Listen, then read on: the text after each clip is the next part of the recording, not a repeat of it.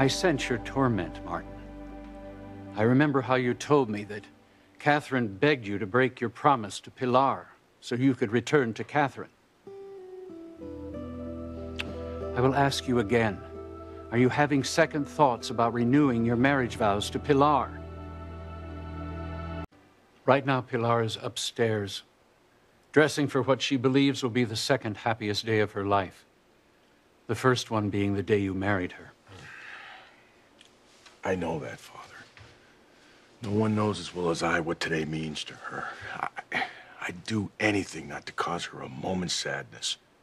Even marry her when your heart belongs to another woman?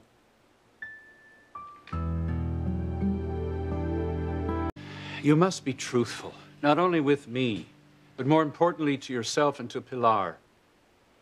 Are you thinking of calling off today's ceremony? I'll tell you exactly what I told Catherine. Pilar is my wife, the mother of my children. She's been hurt enough by my actions. Which does not answer my question. We both know what a proud woman Pilar is.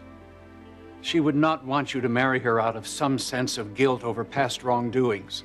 Is that why you're staying with her, Martin? Are you renewing your vows out of sense of responsibility or love?